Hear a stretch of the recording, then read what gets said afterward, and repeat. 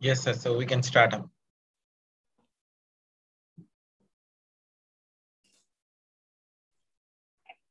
Shall I start, sir? Yes, Malati. Please go ahead. Yes, okay. A very good evening to one and all present here. I'm Malati from KCG College of Technology, from Information Technology Department. I'm very grateful to the Institution of Engineering and Technology and KCG College of Technology for giving the opportunity to learn about the importance of artificial intelligence and machine learning by organizing this session. The Institution of Engineering and Technology, IET, is a multidisciplinary professional engineering institution which paves a new career path for young innovators. The RNU provides new gen ideas for techno entrepreneurs. IIT's collaboration with KCG College of Technology is a boon to the students, and KCG College of Technology is an ideal place for the wholesome development of engineers. In the first session, we have learned about revolution of AI and ML in core engineering in aerospace, aeronautical, and robotics in the mechanical field, and second session in healthcare.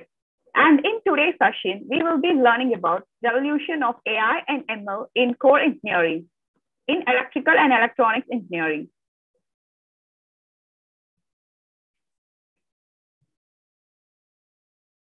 Next slide.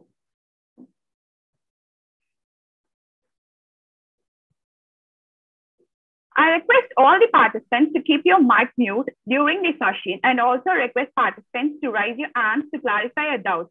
You can post your questions in QA box, and at the end of a session, a feedback will be provided, or kindly give your valuable feedback so that we can enhance in our next session. Now, I kindly welcome Dr. J. Frank Vijay, Head of Information Technology Department, KCG College of Technology, to give the welcome address. Thank you, Malati. So good evening to everyone present over here. So thank you very much for joining us today for this great event. So we are pleased to welcome all of you for this technical talk series on AI and ML and core engineering. So it's a series 3 event. So in this particular topic, we are going to discuss basically on electrical and electronics engineering domain. So a special welcome to all the panel guest speakers of today.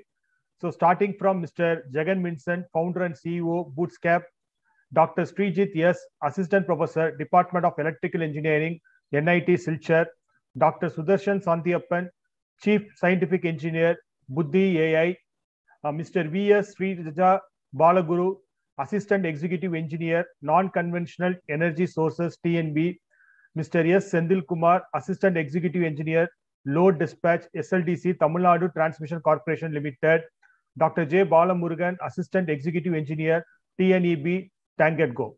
So thanks for accepting our invitation. Welcome all of you. So I welcome Dr. S. Clouding, coordinator of this mega technical talk show, IET members and participants, staffs, and my dear students. So welcome to this mega technical talk event show. So until no further wait, let us start this event. So over to Malati. Thank you. Thank you, sir. If you had all the world's information directly attached to your brain or artificial brain that was smarter than your brain, you would be better off, said by Sergey Brin. Machine learning and electrical engineering professionals leverage AI to build and optimize systems and also provide AI technology with a new data input for interpretation. In today's world, AI and ML are entering into many fields and reducing the work power of humans.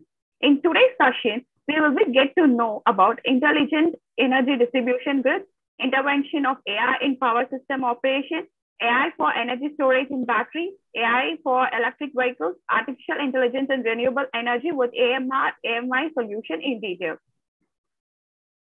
Let me introduce Dr. J. Balamurugan, Assistant Executive Engineer, TNB, Tank & Co., the moderator of this session. He has 20 plus years of experience in this domain of electrical engineering and expertise in installation, administration, and maintenance of various networking systems. Experience in the fields of generation, transmission, distribution ranging from 110 megawatt to 660 megawatt generators, 230 or 400 kilovolt high tension lines, 230 kilowatt indoor gas insulator switchgear, outdoor substation, and heating, ventilation, and air conditioning, HVAC operations and maintenance, IoT, AMR, smart metering process. His passion for research is to find optimal solutions for power system problems in AI, machine learning. and he equally passionate in serving society by joining helping hands to charities and creating awareness among common public energy conservation campaigns. He also works in scientific innovation and aiding people with technology solutions for today ailing issues through Actium Trust, fulfilling the needs of many orphanages and skill development programs for the restricted society of their supervisor hairstyles and lifestyle. He is an elected committee member of Institution of Engineers India, Tamil Nadu State Center. Welcome, sir. Thank you, ma'am. And let me introduce Mr. Jagan Vincent, founder and CEO of Bootcamp. He has 2 decades of IT experience working for major corporates like IBM, UBS, ORB.com, StarTrack, with over 10 plus years of experience and solid understanding and implementation experience in telemetry, M2M and IoT verticals. Architecture designed and implemented over a dozen of complex, challenging and demanding industry standard robust applications and servers. He has 20 plus years of experience in C, C++, Java, right from its alpha versions and broad knowledge in almost all networking protocols ever needed for building M2M IoT application services, corporate strategy and development specialist. Categorized as a visionary strategist and technician. Consistent record for delivering extraordinary results in growth, revenue, operational performance, and profitability. Heavy transaction background, including startup financing and leading the board. In today's session, he will be explaining about the intelligent energy distribution grid. Welcome, sir. Thank you, ma'am. Now I'm handing over to Janani. Thank you, Malati. Let me introduce Engineer V.S. Sriraja Balaguru, Assistant Executive Engineer, Non-Conventional Energy Sources, TNEV. He has 20 plus years of experience in academia and industry. Vast experience in Tangentco in various fields, monitoring and capturing of real-time smart meter data from the remote end of all renewable energy sources like solar, wind in Tamil Nadu. Online billing and forecasting. He is a member of Institution Engineering and Technology and also a member of Institution of Engineers. In today's session, he will be explaining about artificial intelligence in renewable energy with AMR AMI solutions in detail. Welcome, sir. Let me introduce Dr. S. Srijit, Assistant Professor, Department of Electrical Engineering, National Institute of Technology, Silchar. He has 16 years of teaching and research experience. He has published more than 50 papers in referred international journals and conferences. He is a reviewer in IEEE, IET, Elsevier, Taylor, and Francis, Springer, and a lot of other journals. He is serving as editorial member in few journals. He has given a number of lectures and hands-on training on power electronics, power systems, drives, packs, and HVDC smart grid. He is a member in board of studies in various institutions. His areas of interest are power electronics, power systems, renewable energy sources, drives, smart grid, optimization techniques, packs, and HVDC electric vehicles. In today's session, he will be explaining about AI in electric vehicles in detail. Welcome, sir. Now I'm handing over the session to Preeti. Thank you, sir. Thank you, Janani. Let me introduce Engineer S. Sendil Kumar, Assistant Executive Engineer, Load Dispatch, SLDC Tamil Nadu, Transmission Corporation Limited, Tamil Nadu State. He has 21 plus years of experience in scheduling of renewable energy in real-time grid operation from State Load Dispatch Center. He handles the operation of state grid with merit order dispatch principle. He is responsible for dispatching of generation and balancing the hydel, thermal, gas, and central generating stations to meet the state demand in an economic manner. He is experienced in utilization of hydel power plant in an economic way to maintain the system stability, condition, and operation during morning, lighting peak hours, and critical conditions, and contributed towards state energy accounting and deviation settlement mechanism towards energy scheduled under interstate. Expertise in sharing of transmission charges calculation and reactive power calculation. He also handled connectivity open access approvals to the various generators and consumers according to the Indian electricity laws in force. His area of interest are grid management, power system planning, analysis, integration of renewable energy. He has also participated in integration of renewable energy study trip to Journey. In today's session, he will be explaining about intervention of AI in power system operations. Welcome, sir. Madam, thank you. Next, let me introduce Dr. S. Sudarshan, Chief Scientific Officer, Buddy AI. He has 20 plus years of invaluable experience in leading AI research and development projects for an end-to-end artificially intelligent product development, system, software design, and development in assignments and reputations. Adroit in managing the AI research and product development lifecycle from conceptualization, finalizing of product specifications, technology selection, client handling, change request management, and cross-functional coordination for effective positioning of the product. He is highly capable of acting as an owner of multiple products and giving expert opinions to the organization clients with respect to the competition. Possesses strong analytical and mathematical problem solving and troubleshooting skills, and industry academia joint research facilitator with experience of successful executing several research products with premier academic research institutes. In today's session, he will be explaining about AI for energy storage in batteries in detail. Welcome, sir. Thank you. Now I'm handling over to Malati. Thank you. Yes, ma'am. So thank you so much and wonderful introduction by all these cute angels. And I could see that all these experienced professionals are from different industries, varied from a startup company. So who has headed a lot of startup companies and who is also the CEO of the company. So Jagan sir. And we have people from Tamil Nadu electricity generation. So they have an experience of handling the transmission, distribution, as well as the generation, so which is the primary part of any energy system. So we also see that a research. So what is the asking rate of the industry and how it can be bridged with the budding engineers. So we also have Srijit sir from a research scholar and who has guided more than 50 to 100 people in research area, and he is also presented in various international journals, and he is also editor for a lot of journals. So that means to say that he has an overall experience in publishing that standards to the asking rate of the industry. So that is one part. And how this industry can be integrated with artificial intelligence. So we have the most experienced personality, Sudarshan sir.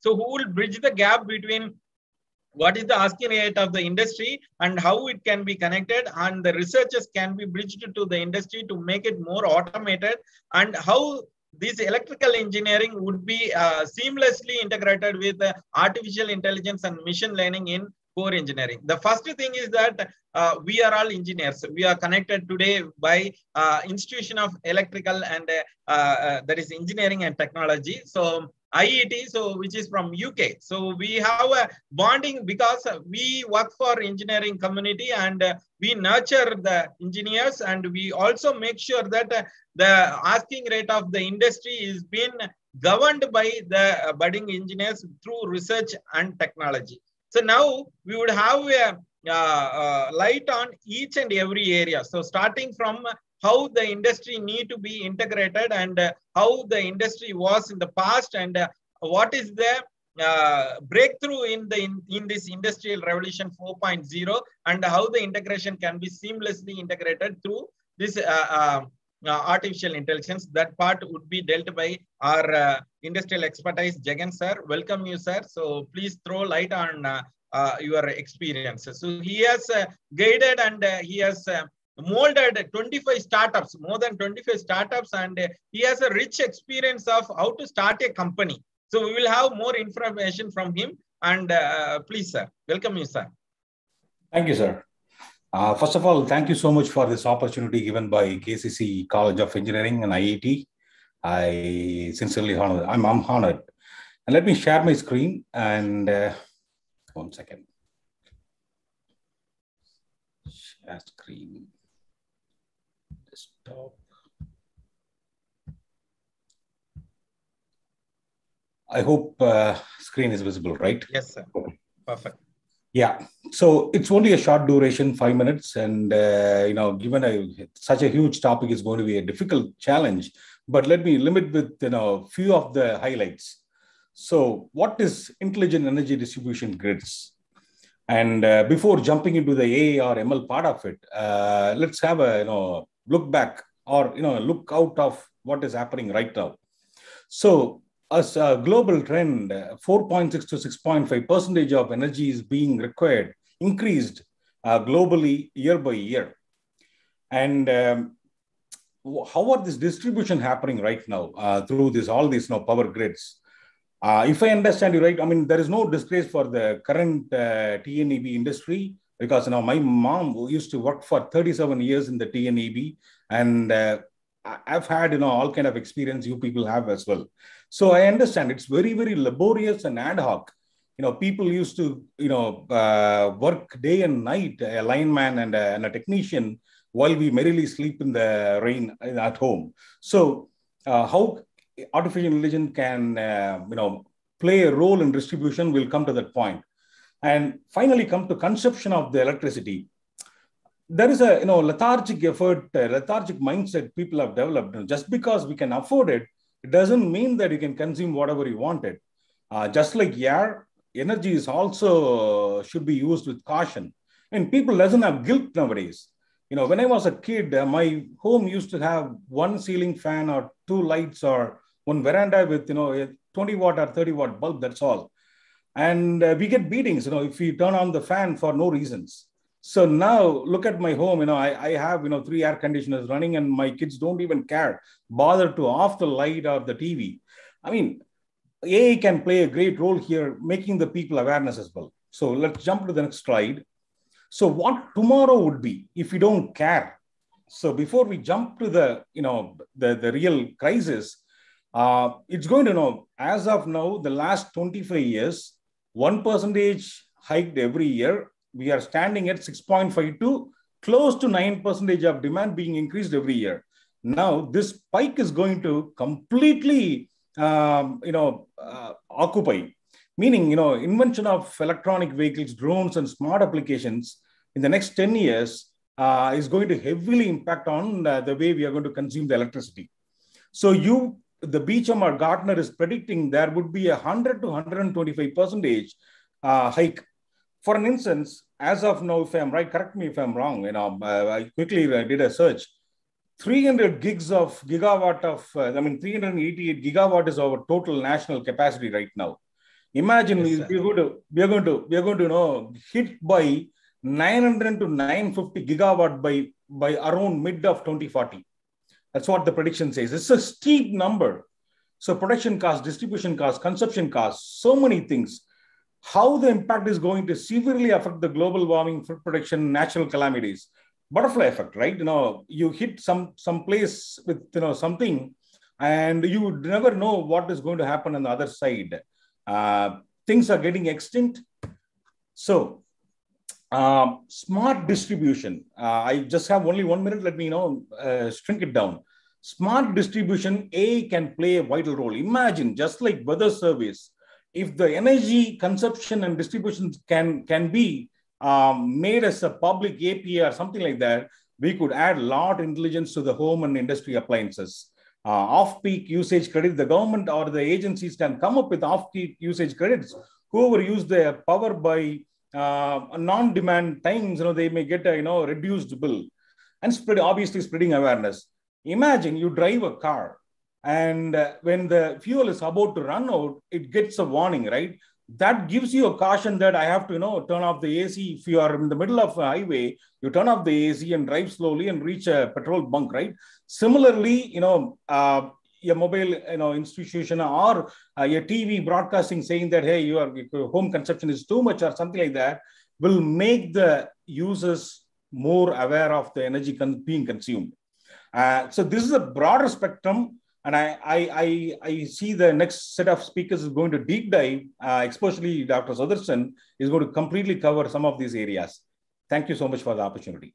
Yeah. Yes, sir. So thank you so much. It was a wonderful research that has been done. So it is all about the energy, because it is a universal source. When we started the fire or the revolutions which started, now we came to an energy, so it is universal and everyone is utilizing, and the kids doesn't know where it comes from and why we need to save it. It is because of this raining of other lightings and other things that has been more brighter, but we do not know what is the cause for the heavy rain or thunderstorm. It is about the global warming. You touch the positive as well as negatives of utilization of energy, and why there is a need that the intelligence need to be integrated with the system, and so that this electrical energy is beneficially, it is been distributed all to the people. So like say, there is always a slide which says that more than 26,000 kilowatt of energy is being utilized by America, which has a very limited population. Say 5% of the world's population, it utilizes 26,000 kilowatt. But a normal Indian or a public, so more than 20 billion people doesn't have access to electricity. Is that in that case, so conservation is the first part of the pyramid, means we need to adopt the technology in between to make sure that all the people are enjoying that energy, and the 100 units which is being given as a free, it is for the people who are deprived, and we need to ensure that we are utilizing within that limit, and we need to integrate some artificial intelligence so that the intelligence is conserving a lot and giving back to the society. Wonderful, sir. So hats off to you. So throwing light on certain areas which need to be enhanced with the artificial intelligence. So we can have the words from the next speaker. So please, sir. So we welcome the next speaker.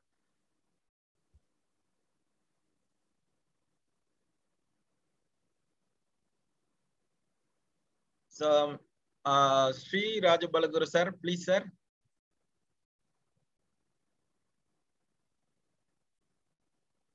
Do you have any slides to share? Sir, you're in mute. You may have to. Yes, sir. So, shall I share my screen? Yes, sir. Yes, sir.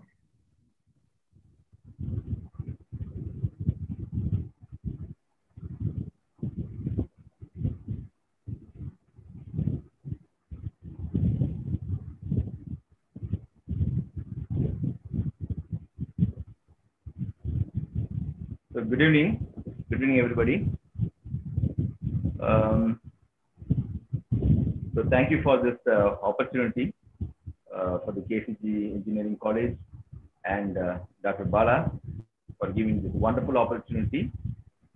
So here I'm going to explain about this artificial intelligence in the renewable energy with AMR and AMI solution. So here in Tangerco, my experience I'm sharing, few experience I'm sharing here. So renewable generators like a wind and solar across Tamil Nadu. So we implemented this project AMR initially for building only for because online building. So because normally every person we have to the person should go there and they have to take the reading. It's a manual reading, and that's prone to error. So to avoid this, we started this project for this renewable energy generators to bring this online building. And later on, this project we implemented for the forecasting and scheduling of the renewable energy.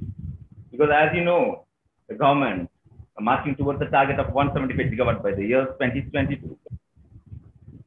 So 7 rich renewable energy states in India. So one among them, Tamil Nadu. So we have a renewable energy management center in Tamil Nadu. So in Chennai, so it's a part of a LD center, State Load Dispatch Center. This REMC, they are forecasting the renewable energy, the predominant renewable energy, as you know, the wind and solar. As this one is the informed power. So for this, we implemented this AMR and AMI project. So as this is your wind turbine, so which is located in various places across Tamil Nadu. So we have 4 wind pass locations in Tamil Nadu: Arulvaimozhi Pass, Shingota Pass, Kambam Pass, and Palakkad Pass.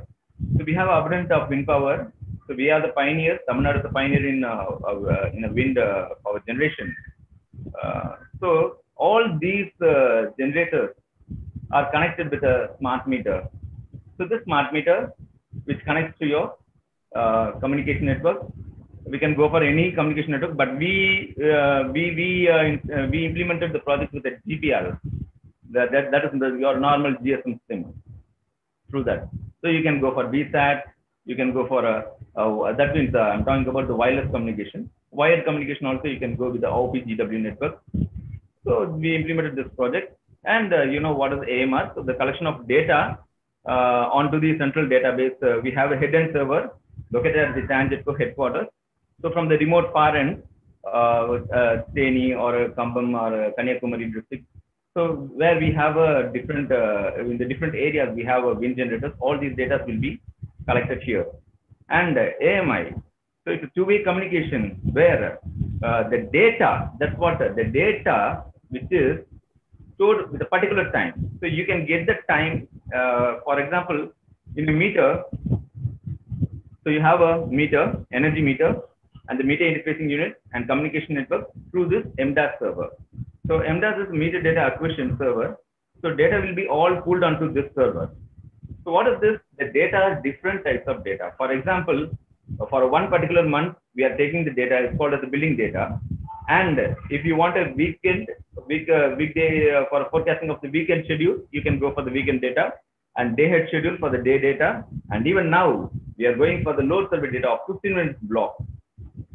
This 15-minute block, the accuracy of this data will be very useful for the scheduling and the forecasting of the renewable power.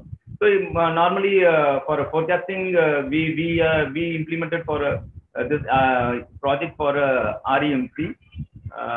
We'll take from the SIM meter, special energy meter, and from the various cooling substations, these meters are installed. So from that, the data we are getting, and for that, we are using the artificial intelligence to bringing this your forecasting, good accuracy of forecasting. So day head forecasting as well as the intraday forecasting. So everything will get the data through this. So this is the basic about the GSM based communication. So you have an energy meter, and MIU, the meter interfacing unit. This is located in the far end, and from that you have a GSM provider, the BSNL, Airtel, or a Vodafone, whatever it may be. So through this, the MDAS server will be, all the data will be pulled onto the MDAS server, and from the database, you can go for the application software. So this is what about this technology. And you can see, this is the cooling substation. Cooling substation means we have different types of substation. The distribution substation. Cooling substation means the generator itself owns their own substation. As per the Electricity Act, the 10(1) of section, a generator can own and maintain the substation. So we have nearly about 24 substations here in the cooling substation. All these substations, the data will be pulled onto that. From that data, the solar or wind will be pulled onto the MDAS server. So you can go for the load dispatch center. So your load dispatch center can view the data for the forecasting or scheduling or deviation settlement mechanism. This data is very useful. So here, apart from that, we have a VSAT technology. With VSAT technology, we can go to any technologies, as I said earlier. You can go for RF, GSM, or VSAT. So these are all wireless technology. Particularly, the problems what we are facing here in this wireless communication is in the areas of Theni, Kambam, and Arvanmuri. So some areas we won't get the particular good signal strength. So in that area, we have to implement this technology. So yet to implement this one, VSAT and all. And this one.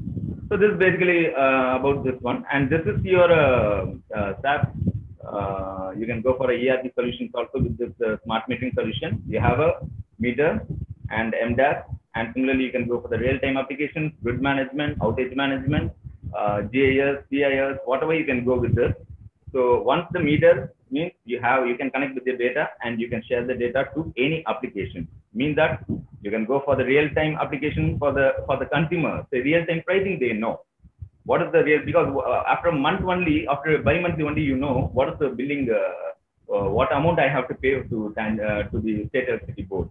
So these things and all, in order to avoid that one, we can go for the real-time pricing, the RTP. So all these things are possible with the help of this, in today's technology, the DLMS meter, the DLMS protocol. So all these things are supported here. And this is the data, how we are getting, this is the slot data actually. We have 5 slots of data, the active power, reactive power, everything we can get here. And with this data, we are using the forecasting of renewable energy.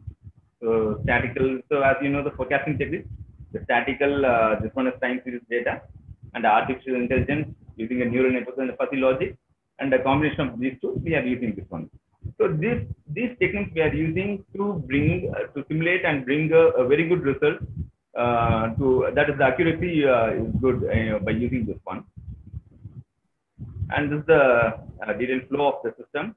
So where, as you know, this is your informed power. When you say an informed power, automatically not only the data, it depends upon not only the data, it also depends upon the weather condition, other parameters, humidity, temperature, wind power density, wind speed, everything is depends. And if you take a solar irradiation, everything is depends. So we have to take all the data and through the neural network model, we are planning, we are simulating the data to get the accurate result.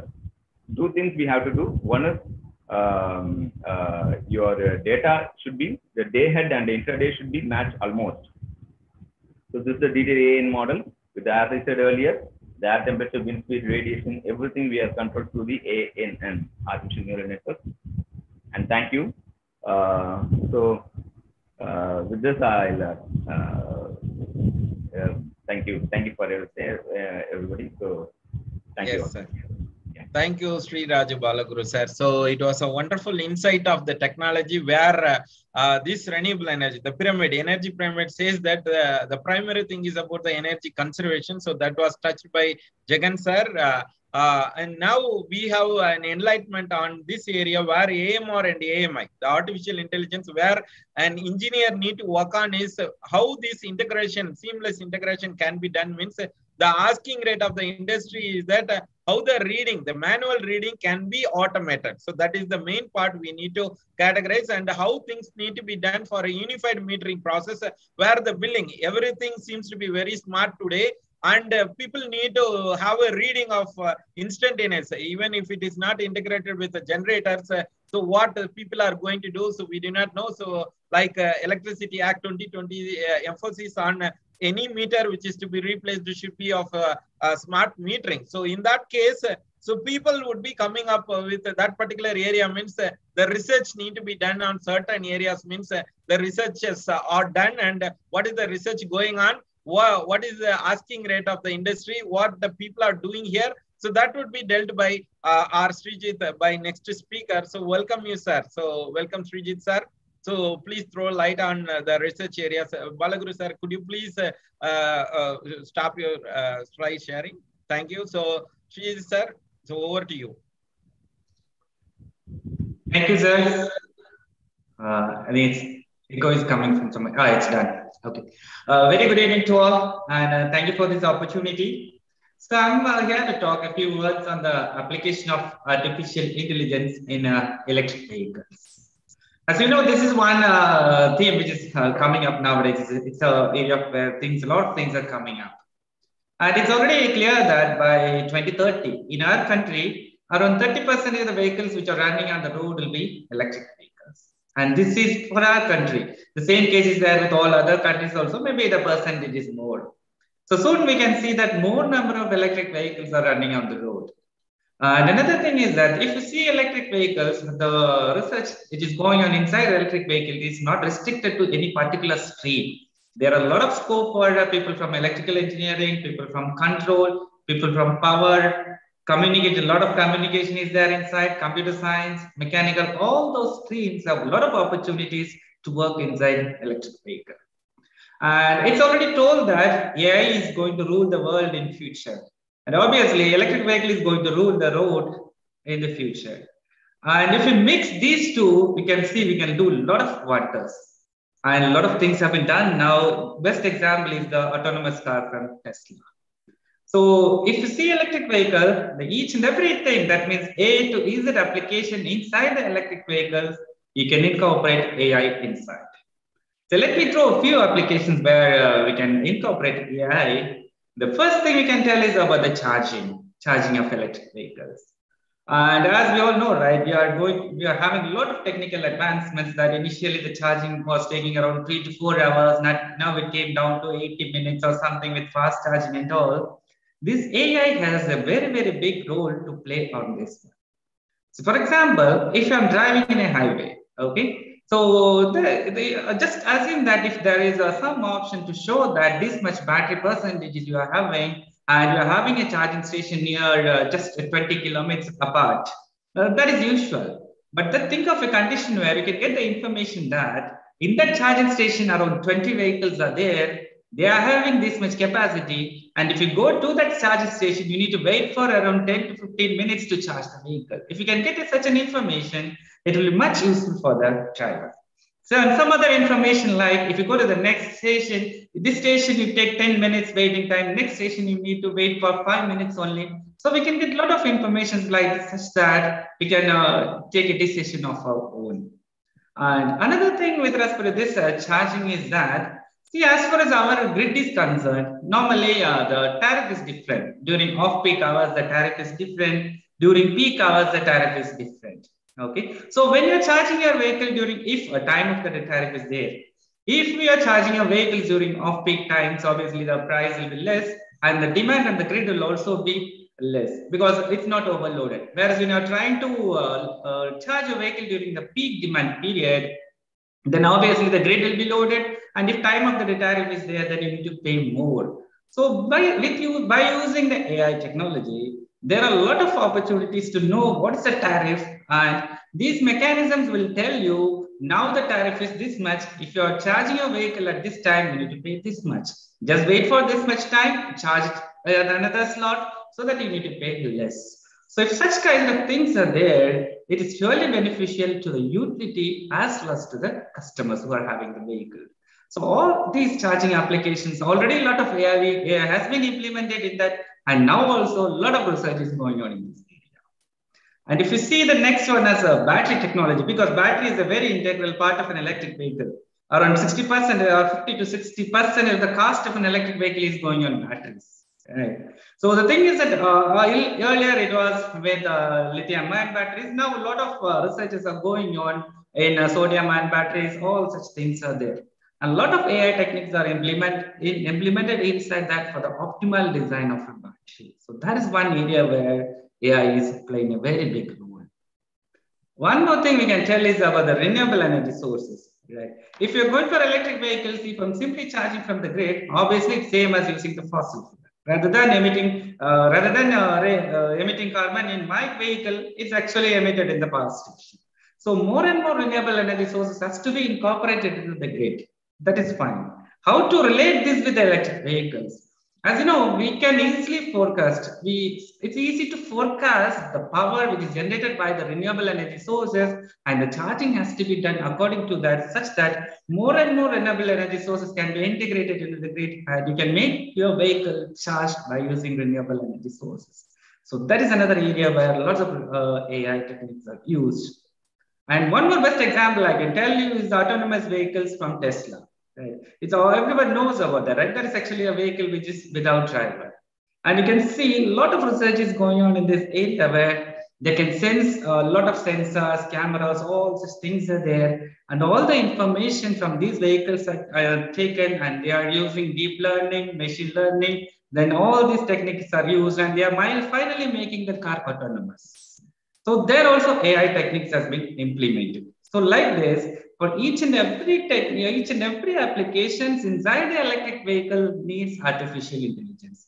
And this is a very good area of work, both for working as well as for researchers. Okay. So now it's clear that this is one area which is open for you, where you can apply a lot of artificial intelligence that, and it doesn't mean that it's not started yet. It's already started and it's going on. And it's clear that this era of electric vehicles will go for a very long time. So it's clear that it's a very good option for you to work and do research.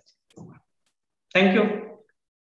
Sir, thank you so much, Srijit sir. So you have given a great insight on how these electric vehicles, it's a boon and talk of the town. So starting from Tesla, so you said that autonomous vehicle and drones and other things are coming up. And right now there is a need for artificial intelligence where we can charge, and the time of the meter where the cheaper charging can be done with artificial intelligence. That's area where all the engineers need to work on, where because everyone is in the faster world and they want to drive fast, to eat fast and sleep faster. So that's what happening. So in that case, if it is going to be cheaper, so we can book a Tesla, or it is going to be Hyundai Kona. So whatever things, it is going to be there. And apart from that, the charging of the battery is very much important. And we electricity board, we have a lot of problems. So there is a saying in a Tamil film, it says that if 5 paisa stealing is a problem, means 5 paisa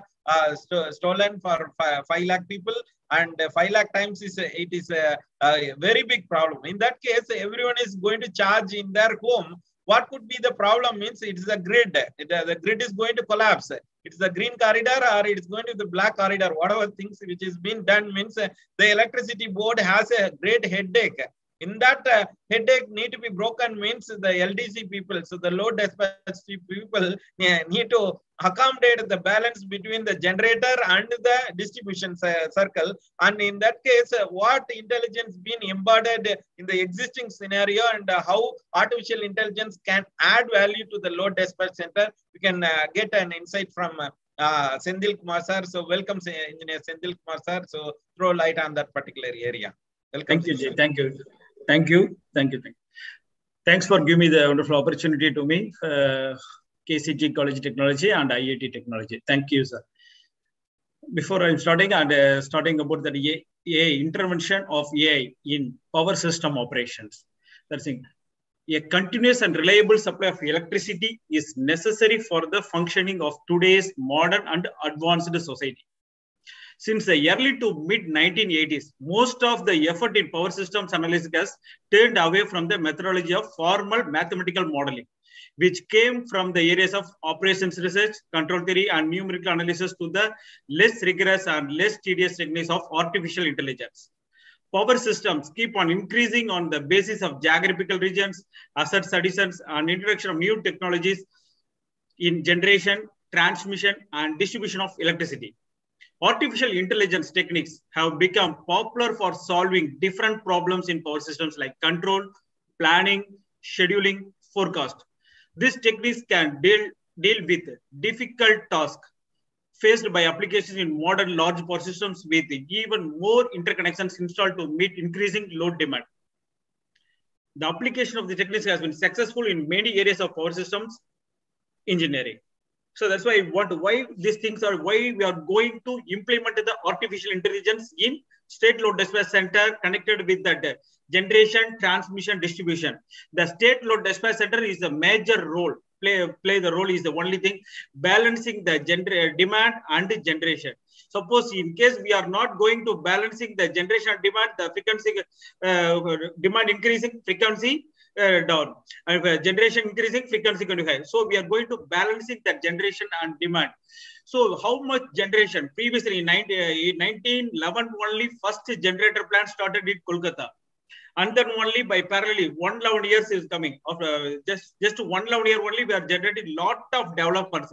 Initially, we started through fuel, hydro generation and coal generator, and then on steam generator, and lot of things are coming. And now we are going to introduce solar, wind, battery, and tidal, and so many things we are introduced.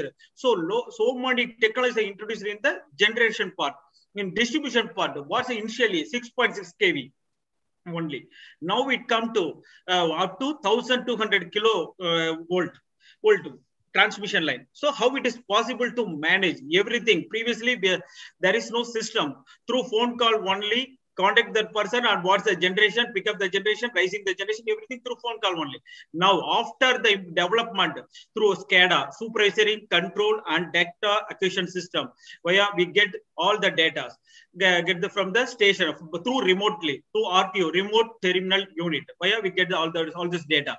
Within the every 25 samples per minute only, we're getting this data through RTO. Now it development, facial measurement unit that will get every second 40 samples. So every second we get 40 samples. And how we are going to able to manage? Easily we have to manage the generation and demand balancely. And one more thing, the transmission system. Initially, very minimum transmission line only. Now it is totally in India, more than 2 lakh kilometers of transmission lines are there. And our Tamil Nadu itself have here 300 transmission lines and more than 15,000 kilometers and 400 kV lines also having the more than 150 lines and the 5,000 kilometers to 8,000 kilometers are there. And 110 kV, 1,000 substations. So is it possible to manage everything in a single minute? Yes.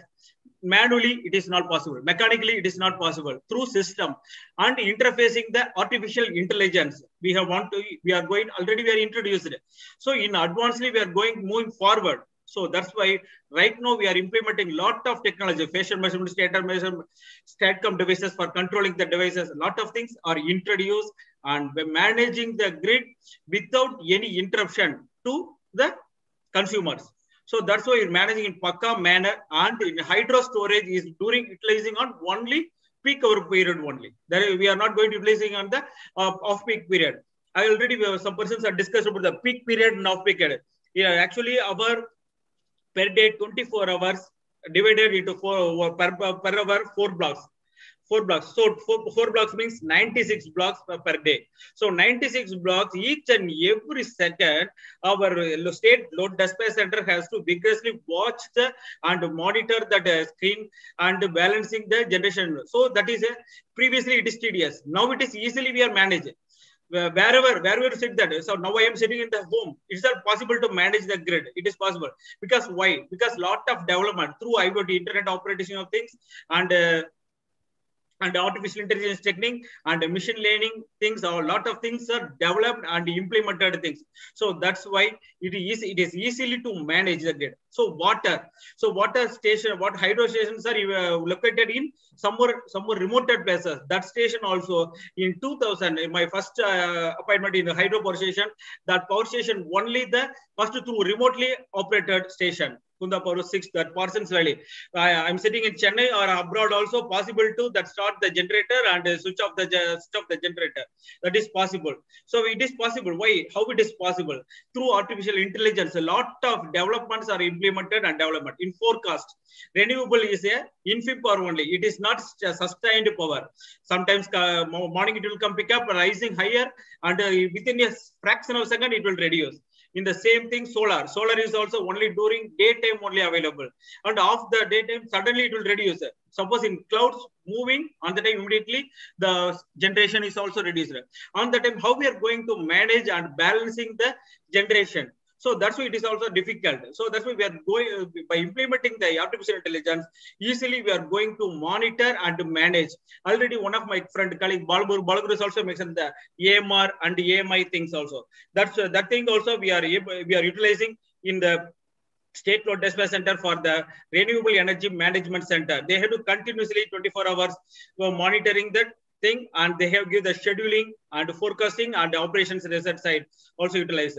So that's why I strongly recommend, and all the lot of opportunities are available in the State Load Dispatch Center to do the improvement are necessary, because renewable sector side is lot of things are there. We want to do the youngsters coming forward to work on that artificial intelligence and machine learning. Thank you, sir.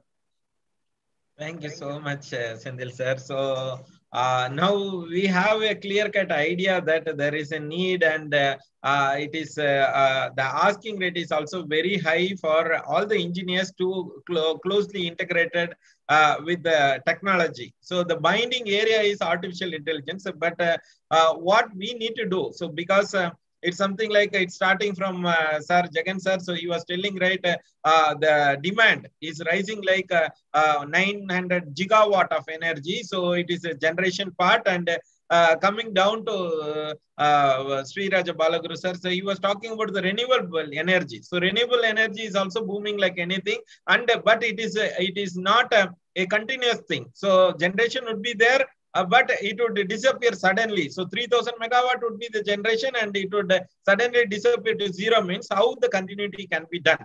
So in that case, a smartness is being needed, and it need to be integrated. So the second part. The third part is that we are moving towards the global warming. So global warming is a threat, and we need to move towards the transportation sector. So electric vehicle is mandatory that it need to be integrated. Means where the power can be introduced. It is not that the smooth transition can be done.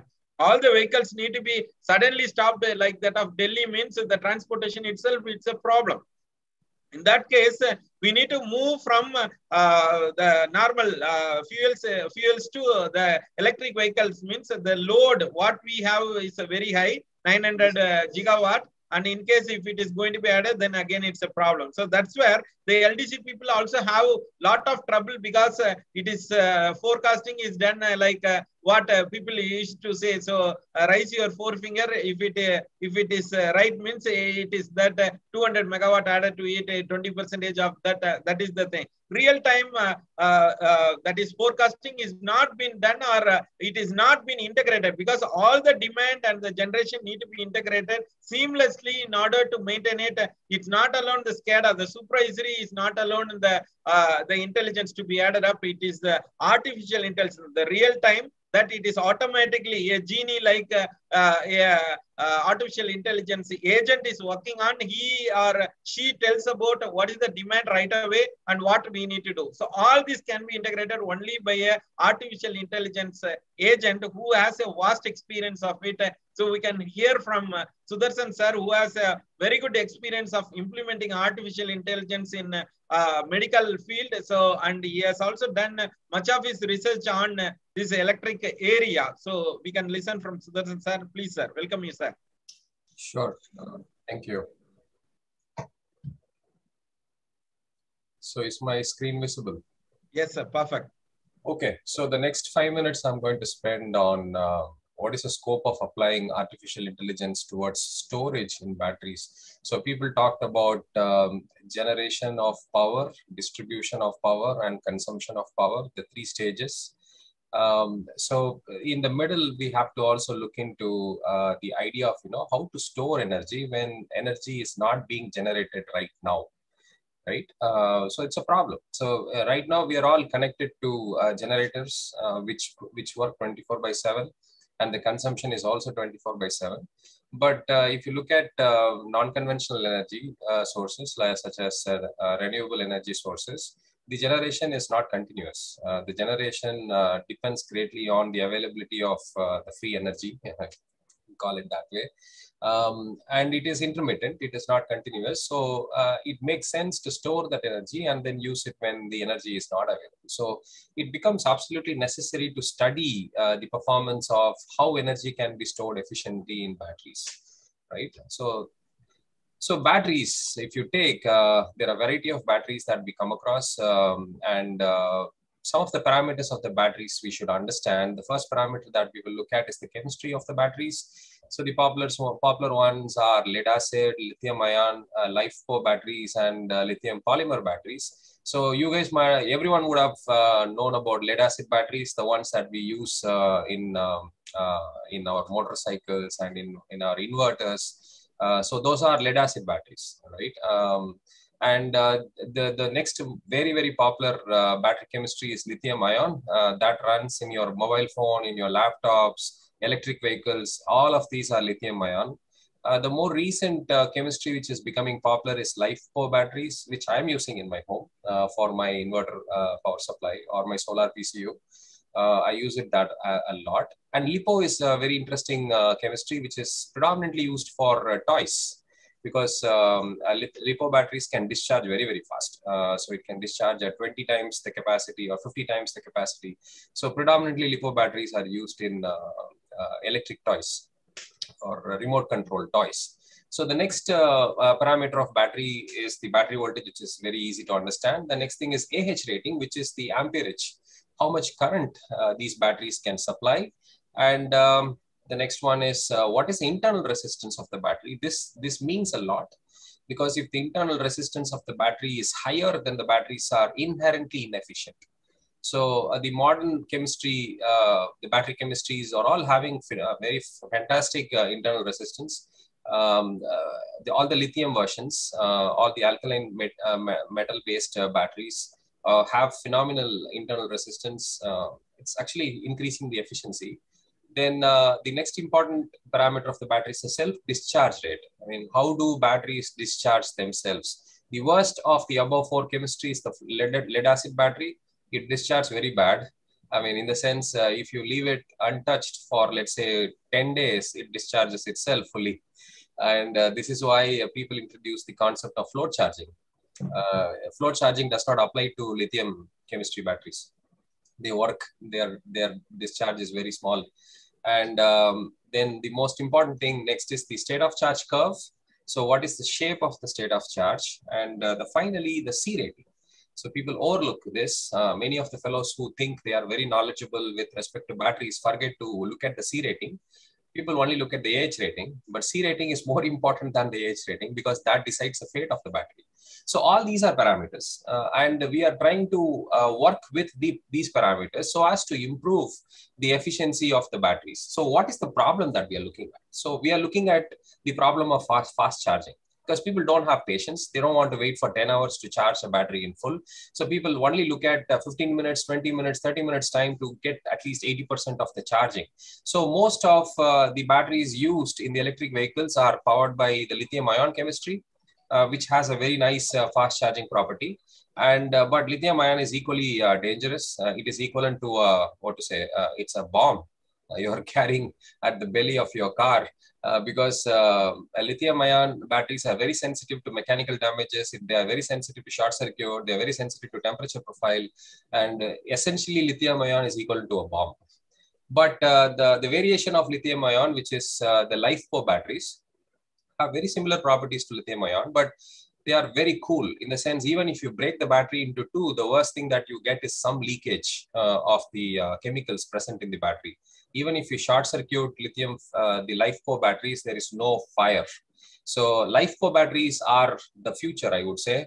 Maybe in the near future, EVs will move to LiFePO batteries from lithium ion. Lithium ion is very, very dangerous. I mean, I will never buy an electric vehicle if it is having lithium ion batteries in it. So fast charging is the problem that we're trying to solve here.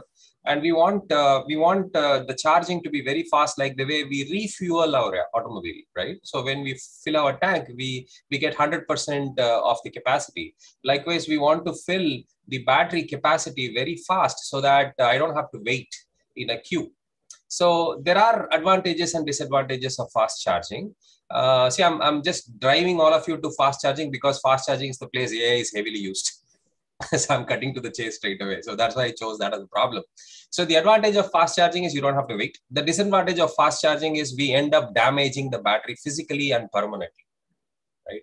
Fast charging can lead to the changes in the chemistry itself, leading to permanent damage of the batteries. So in the lead acid world, so the typical charging current is 1/10 of the capacity.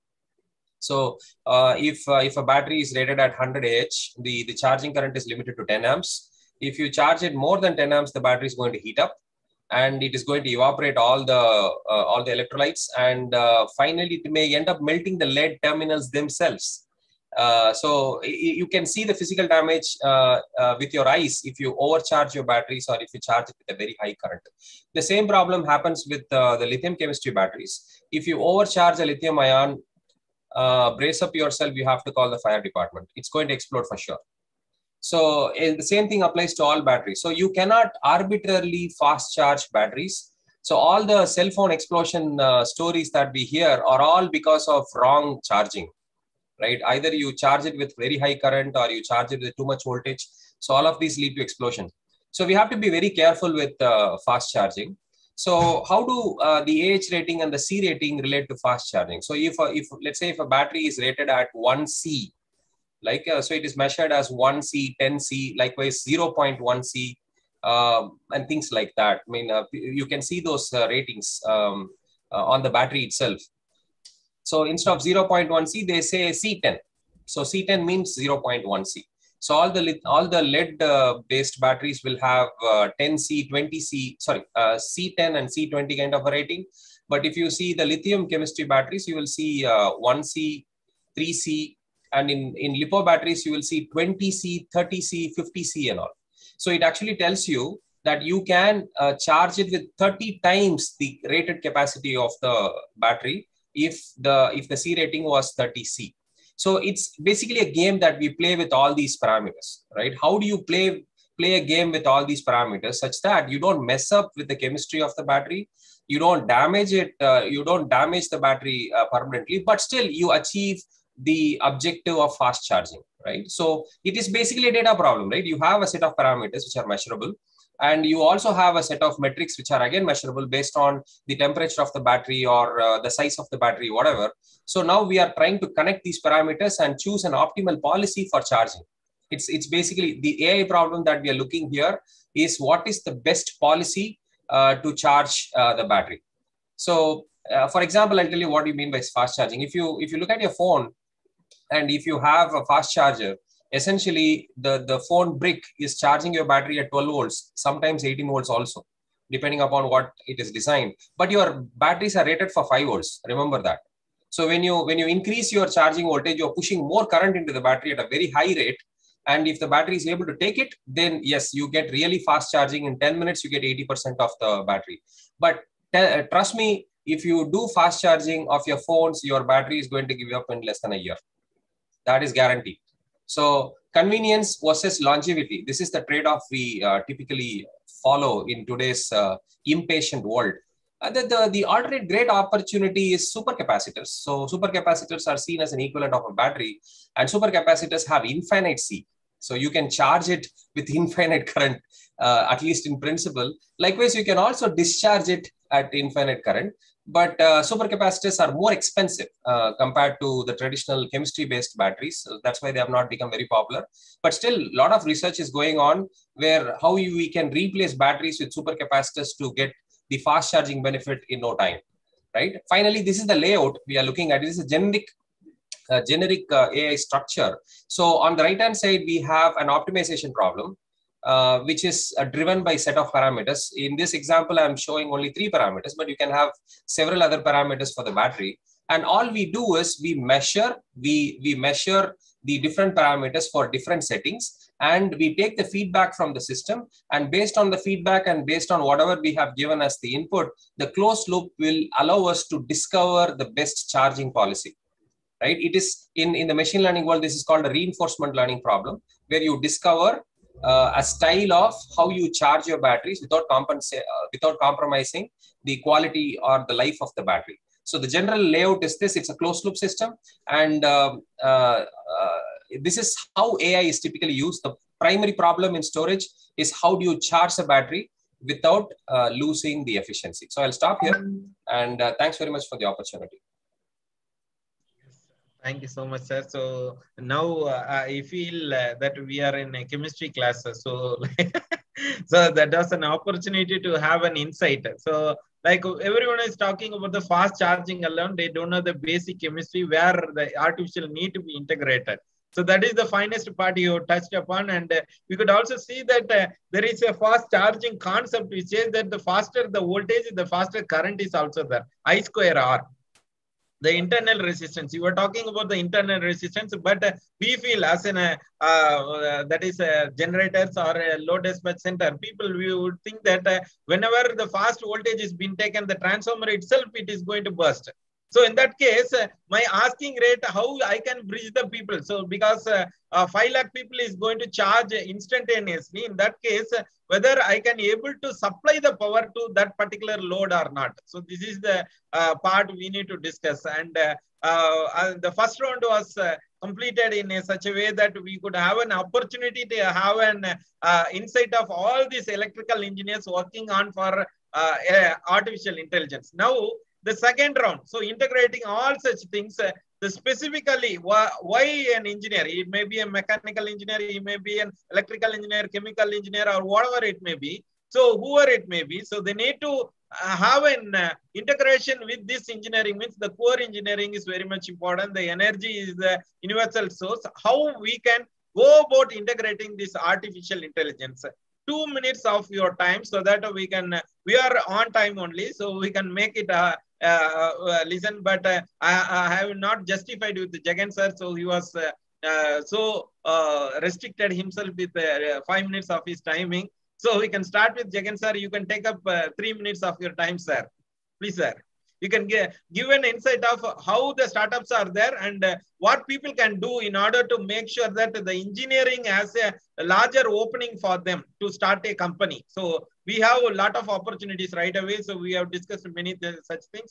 Please go ahead, sir. Absolutely. Thanks for another round of, the opportunity. We can take your time, sir. No problem. All right. I got that. So yeah, it was very, very interesting to listen to all of their points, and we were complementing each other. I believe we started with a very high level, and Dr. Sudarshan finished with the real implementation of AI with a real problem. Now coming back to the startups, see, I have the history of founding 7 companies in my past. Well, starting up a company, is it easy or not? Yes, it's damn easy. But what not easy is to make a consistent effort and stay afloat. But don't be afraid. This is the better time to have a startup. There are people right out of the college starting things. So there are 2 ways you could do a startup, right? You can have a funded company, which majoritarily IITians and all those, the top pioneer students will probably end up with a funded company. But do you really need a fund to start a company? I said no. Probably I would say no. What are the opportunities you can look around? There are, I would say, there are thousands of opportunities we will come across every day. All you have to do is just be a listener. That's why, we have 2 ears and 1 mouth. So you listen to others, you listen to problems, and you see there is a opportunity, and it need not need to be a huge idea to be a successful startup. It can be as simple as a very small invention. It can be a small electromechanical device, which helps to store a battery efficiently, like Sudhir said. Or it could be a lot bigger problem integrating all these data points with national grid system and coming up with some kind of a AI-powered mobile app or anything. So coming back to running a startup is actually a culture. It's not a company. Recently, you must have heard about top companies being run by Indian CEOs, right? It gives a goosebump and it gives a great feeling. To feel proud about that, our community is rising up at the right time, and we are being leaders with the global community, right? But again, there is a history beyond that. What people doesn't see that is they only see the tip of the iceberg. A lot of hard work and effort has been gone through all these leaders over the past 15 years, 20 years, 25 years, so they could rise to this level. I'm talking about a huge corporates. But running a huge corporate in terms of funding is not easy to run create a startup, because every challenge is given to the founder, co-founders, and the initial team. So what do you really want to do? In my opinion, the initial 3 startups. When I say startup, people laugh at most of the college kids. My first startup was when I was doing my first year in my college. So the company name was BMS, Blue Mountain Suppliers. Please don't think that it is an IT startup. I used to call computer a stupid box by the time, when I was doing first grade. Now, I'm not an engineer. I did my physics undergraduation. Then I did Master of Science and Computer Science. And while doing it, I had 2 failure startups, but we earned a lot of money. Blue Mountain Suppliers is nothing but, I saw a simple opportunity. in the college, we used to go for, every college boys used to go and hang around in the evenings, right? So we had a tea hang around place, and I saw a board saying that a new community is coming up in this area, 400-acre new community. It was back in Madurai, right? It's outskirts of Madurai.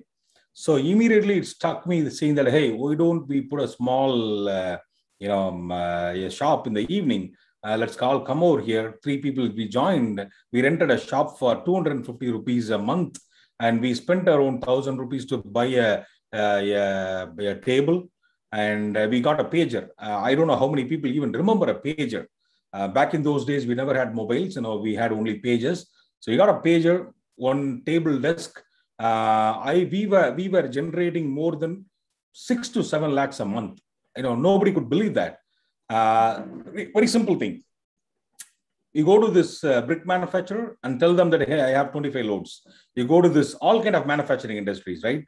So the new community is coming up. We saw an opportunity. There could be ample time to penetrate them. So we put the key point you have to notice it. How do you position yourself? Where do you want to put the shop? So if we had picked the shop at the end of the layout, the shop was, the owner was willing to give for 50 rupees, but we paid for 250 rupees to get that in the entrance nearby the layout board. So whoever enters, any engineers, any contractors, any subcontractors, anybody has to go walk through. Then we paid another tea wala to put a small tea shop in front of, we paid him 1,500 rupees or something like that to set up a tea shop. We also rented the same building, and one tea shop guys came over there. So and also we put some chairs, and so you should have a small vision, and you should know where to position yourself. And then you should know how to market yourself and how to network yourself. So then we obviously had a background banner of, we college students trying to make a hard-earned living. But God knows, we never spent that money in the right way. Your money comes with the college student, what we do, right? We all went to a Goa tour after 2 years, and we busted all these money we saved. So that, the startup itself was not a failure, but the idea was grand. Then we completed computer science, and then the histories. You can go and look into my LinkedIn profile, and you can see that. I had a grand failure in my undergraduation, and then I wasted like 2 years of my time. And I would say that was not a waste. So everybody may have a different stories in their history, but that doesn't stop you. It doesn't matter where you come from. Or what background you have, or what bank balance you have, doesn't matter at all at this moment. All it needs is a honest idea, solid idea, and a honest work towards the idea, and go make yourself acquaintance with industry people. And there is a great opportunity. If you guys are interested in, especially electrical, please don't approach with, I want to do some kind of R&D. If you have a real passion that if you know electrical and electronics to the core, we have a great problem. We are into artificial intelligence, machine learning model building for one of the power metering industry. And we are willing to take up, 2-3 interns by this January to June. It will be a paid internship. And I'm just, giving an opportunity to you. So you could become a entrepreneur very easily. All you need is an idea. So yeah, let me stop here. Yeah. Thanks for the opportunity. So the internship is jointly between myself and Jagan, to set the context. Yeah, sorry, Sudhir, I forgot to tell that. Yeah. Very great, sir. So it was a wonderful experience that you have shared. It is not that what we have, the real niche was something like we have a myth saying that money didn't bring me to start a company. So that was the problem. So people think that I don't have huge sum to start a company. So they have a mindset. There is a mind block. I can put it in the other way around. There is a mind block. So you have given a clear picture. That is my experience. The year, what is the asking rate, what is the demand is all about. And we start up the company according to the pager. So you were talking about the pager. It was an age-old technology even before Nokia phone was there. So Motorola, I mean to say Motorola or Nokia phone was there. So that was the technology. We moved around and we ran up the business because of that particular idea, connecting people, communication. the communication part was lagging. So as he said, science, I'm being a science graduate, but we need to make sure that the definition says that science is the body of language that explores the physical and natural world. But most of the people doesn't learn this physics. That's the problem, engineering failure. So why there is a engineering failure? Because we don't have a clarity on science. Like Sudarshan was talking about the chemistry of battery. So because the science talks about the physics, chemistry, and biology, means the engineer need to have more thought process on science as well as mathematics. The calculation is very much important for an engineer to integrate both the things. So in such a scenario, so people need to come up with the thought process. It's not engineering. We need to talk about only a slavery part where you need to be an employee getting a topmost industry into IT. Means we have large opening in all the industries. We can get together, form an organization, means we can start our own organization and entrepreneur. That was a great insight, Jagan sir. So Jagan sir also opened up with saying that there is an internship, as well as he can also help out with starting the company. So he would be the perfect guide. So Sudarshan sir and Jagan sir is there. So who is the CEO of the company? So they are here to encourage, and they are sharing their experience to make sure that you people as a budding engineers, you can come up with an entrepreneurship. So in such words, we would also connect the other people to come in a fast rate, because already we are running out of time. So we can have 2 minutes of time for everyone. So Sri Raja Balaguru sir, your insight in artificial intelligence alone. So artificial intelligence integrated to your area. Yeah, Dr. Bala. So actually, see, this artificial intelligence, that's what I said earlier. This one is artificial intelligence. We have the data, how we are getting the data that we have seen. But this data we are using for the day-ahead schedule as well as for the intraday. So matching the day-ahead schedule and the intraday is a very big challenge. And apart from that, many forecasting schedule providers are there. That's what I want to point out. The REMC, the Renewable Energy Management Center, the functioning here. So a lot of FSP, forecasting schedule providers are there. So these providers, there's a very big challenges. They are using this. What type of intelligence? That is very important challenge actually, because that's what I said earlier. The day-ahead schedule and the intraday schedule. Intraday means day-ahead means one day before we know what is the generation. This should be matched with your intraday. So intraday at a particular time. So if we are talking by around 7 o'clock or 7:15. So what is your generation? So this should be matched with that. So this depends upon the parameters, as I said earlier, the wind power density, the irradiation, everything, it comes into a role. So this FSP, they use, as you know, the lot of machine learning algorithms you have. We are using the decision tree, random forest, SVM technique, SPC technique, all these techniques are using. But which one brings you accuracy? That is a great challenge here in this artificial intelligence. Yes, thank you, sir. So, you were talking about the real-time experience. Although REMC is there, so it is a word which has been coined by every state, but still the real-time forecasting is not there. So, because the renewable sector, it's a green corridor. We talk about green corridor. We expand our business with electric vehicles and other grid connectivity, but we don't have an intelligent system which can be imbibed to the existing system. The seamless integration is not there. So there is an asking rate where the engineers need to come up with their own technology. Although all the artificial intelligence techniques are there, but still we don't have a brighter side to integrate such areas. Very great, sir. So we would have a fast, that is a greater C, the C part, we would have a research area. Srijit, sir. So please, sir. You can talk about the fast, that is electric vehicle, artificial intelligence integration. Thank you, sir.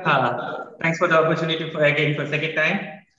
So there were a lot of discussion on AI for smart grid, battery, and all the issues with the power system and all. So let me just finally conclude what I thought for electric vehicles. So we have seen a lot of artificial intelligence techniques are incorporated inside electric vehicle. And it doesn't mean that we need to do only for a job or research or anything. There are a lot of benefits out of that. For example, if you're having techniques that's that if you can just shift the charging station from here to there, obviously we are reducing a lot of waiting time. That's the best benefit for us. And when you're going for an optimal design, obviously we are expecting a better performance. So design-wise, performance-wise, it's better. Cost-wise, also we are getting a lot of benefits when you're incorporating AI inside. So, for example, rather than charging at the peak demand time, if you're charging during the off-peak times, obviously we are going to get benefited. And when you're during the peak, when the peak demand is reducing, obviously the emission is going to get reduced. And when you're incorporating all such things, renewable energy sources, and when you're making the best use of renewable energy sources for charging the vehicles, on one side, we are reducing the carbon emission. Obviously, we are making the world the best place to live in for our future. Right? So we are getting a lot of benefits out of that. It doesn't mean that it's only for a work or for a research. A lot of benefits are there when you're incorporating AI inside electric vehicles. And we are all budding engineers here. So it's a very good chance for us, for you to learn in this stage. And while you're coming out, you'll be coming out with good colors. And it doesn't, one thing I want to insist is that you don't want to have a big talent to go inside artificial engineering. Just a basic knowledge of some language and just a few mathematical skills is enough if you want to enter into artificial intelligence. So hope that things will be done from your side. We are expecting the same from you all, budding engineers. Thank you for the opportunity and good luck. Very great, sir. So as you said, simple mathematics and a thought process and a light push is very much important for global connectivity. So that is one part. And emission, we are talking about the emission. So that is very much important. So emission need to be reduced for the future engineers or the budding people itself, because the global warming is a threat, and the climatic action, whatever we talk about in United Nations sustainability goals, we need to have justice on that. So we need to work for such transformation. So that would be heard from our beloved Senthil Kumar sir. So you can talk more about it, because he has done Gendis Transcon from Sustainable Development Goals 7 and 13. So right now, so people know about him on this area. So you just 2 minutes of your time on this sustainable goals, sir. Please, sir. Thank you, Ji. Thank you. Thanks for giving me the same time opportunity. Before talking, I want to, what are the things need for AI in power systems? That is thing. Complex and versatile and large amount of information is used in the calculation, diagnosis and learning the data. And the increase in the computational time period and accuracy due to extensive and vast system data handling. Why vast system data? Right now, previously we are very less. Initially also I have mentioned, previously very 30 substations only in 1980s. And now 2021, we have a 130 number 230 kV substation and 110 kV 1000 substations, and to 400 kV is also, and HVDC and 1000, lot of voltage levels are there. So entire transmission line, we are going to manage, we are going to analyze what's the voltage sagging, where is the system concerned, dynamic loading, and a lot of things are there. So these things are also, we want to check. And is there any fault occurrences are there? So that thing we want to discuss and analyze this data. So per day, 96 blocks. So per day, 96 blocks, per month, 874. So 744 days, 744 hours. 31 days means 744 hours, and 30 days, 720 hours. So 720 into 96 blocks, how much data? 8760 hours block is there for the year. So we want to calculate for the 5 years time or 2 years period for calculate the everything, forecast and system loading conditions, transformer loading condition, everything.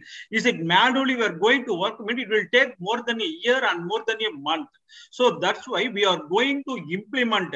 What are the applications of AI in power systems are required right now? Operations of power systems like the unit commitment for forecasting, hydrothermal coordination during the peak hour generation, how to manage and how to save the water and utilize the power in a exact period. And economic dispatch, depending upon the cost factor, we want to calculate that. Sometimes the peak hour period is the cost is going to 20 rupees also is possible. Sometimes during the high peak period, our peak period is morning is 6 to 10 and the lighting period is 18 to 22 hours. So during that period, during the two peak periods only, we are meeting out the high demand. Other than period, we have a less demand. So that's why we are going to generate the other conventional power plant means that will have effect. And the infant power, RE power is right now is as per our MNRE norms and United Nations sustainability goals are also everyone insisted the renewable power. Renewable power is the right now is a must and status. So renewable power is the must and status implemented. That is okay. So how we are going to manage this condition, this critical condition? This is not sustained load. It is a infant power. Sometimes it's coming, some immediately it will drop. And the immediately dropping time, we are going to manage. That is a very difficult. And immediately on the times, right now is a lot of infrastructure are developed by our Central Electricity Authority and then our all the throughout the world also, real-time market and intraday power purposes, day-ahead purposes, and lot of things are there. IEX, through IEX, Indian Energy Exchanges also there. So through we are going to purchase the power. Previously, one day head purchase the power. Right now, within 1 hour, we are going to plan to purchase the power. Suppose in case we have any deviations or variations are there, we are going to pay the penalties. The penalties are also going to be higher. So that's why we're going to manage in economic matters. That's why the economic dispatch is a must part. So in this part also, the AUCF play the must role. And then congestion management. Congestion management is the transmission. There is a lot of n number of transmission network is there. We are going to calculate the transmission availability factor. This is the must factor. That is every month we are going to calculate. And then one of the available transfer capability.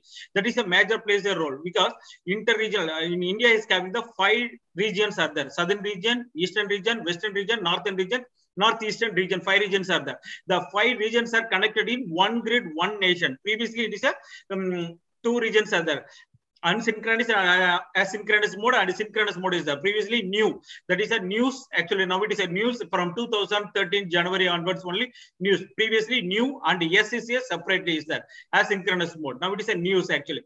So news means we are in case of any fault occurred in Tamil Nadu, it affected the Jammu Kashmir also. So how it is possible? This is also the grid. That is a physically displacement method, and we have to manage the grid and power transfer is there. So that's why we're going to manage. So congestion management is there. Suppose in case achieved is Raigara to Pugalur is line is there. That is around more than 7 states crossed, 6 states, 6 states crossed. That is more than 2,000 kilometers. And the one more line, Talcherkola, 2,000 kilometers from Orissa to Karnataka. The dedicated power station from to Tamil Nadu, southern region, they have to supply about 2,000 megawatt. From Raigara to 6,000 megawatt is that. So this, in case of that feeder tripping, how the system behave. This thing also we are going to study. So here itself also the AI is there, must play the role. And then another thing, maintenance scheduling. Then maintenance scheduling is a n number of system. Every day we are going to give LC. Maintenance part, breaker maintenance, line maintenance, CT replacement, new construction work, and lot of things. How we are going to manage it? Through system wise, we are going to. And at that time, load flow studies also studied. And when they're going to take previously, when they're available and when they're going to avail next month, and everything going to planning. That thing also transmission management, outage management system, where we're going to manage everything and conduct the meeting also. And then state estimation. State estimation is also the another important play role for that important system. Another one more thing, the load and power flow is there, plays a major play role for that generation and demand balancing. So these things are also more important for that. Right now, right now, I am also pursuing the PhD on the time. I have the smart grid technology once implemented in the artificial intelligence technology. So in smart grid technology is implemented in future, it will come. Actually, last time I also mentioned. Previously decentralized environment and then centralized environment. Now it goes to again decentralized environment. So decentralized environment again implemented means it is a vast areas, and how we are going to manage and how we are going to stabilize and how we are going to give the supply without any interruption. These things are also. So through AI, it is possible. So one smart grid system is there. Smart grid system is there means wind power, solar power, and so many things are there. So that's why we are going to manage in a Paka manner. So that's why artificial intelligence is a right period to implement, and lot of projects also there, research are also there. So who are all interested, they are ready to come forward to working on that and support that real-time effects. Definitely it will give the very much support to that carrier also. Thanks to you, for giving me a wonderful opportunity.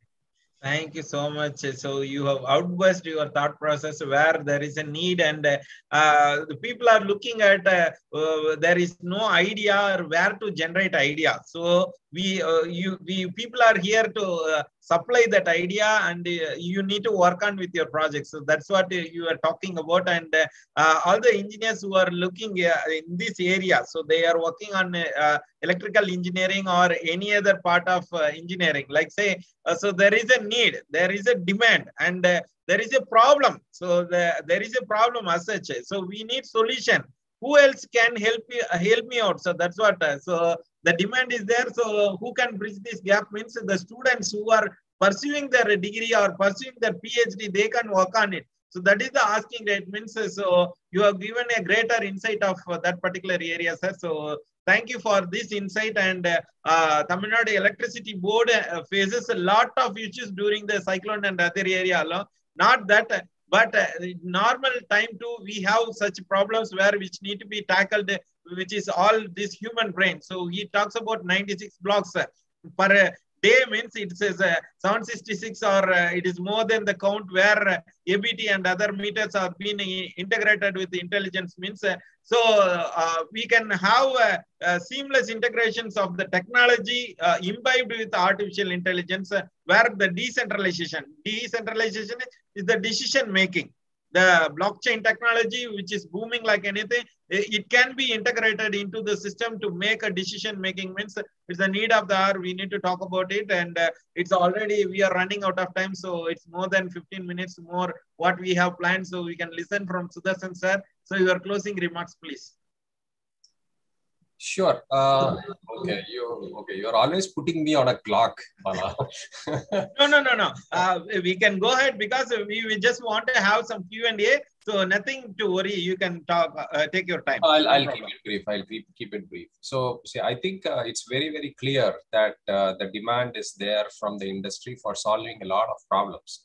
And more importantly, all the stakeholders have also said explicitly that they have a lot of data at their disposal, but they do not know what to do with it.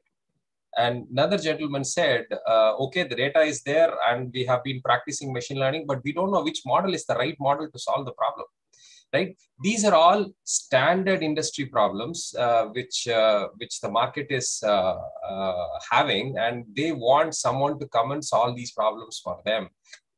And we are expecting today's generation students to go and solve it. Maybe sometimes some companies and startups can also go and solve these problems, but leave the startups aside. But let's look at what can the students do today. Let's say people who are graduating this year or next year, what can they do to prepare themselves so that they can become useful to the industry for whatever problems the industry is keeping it hot and open. Right? The following are the strategies. So the first thing that you'll have to do is to have a thorough understanding of the domain.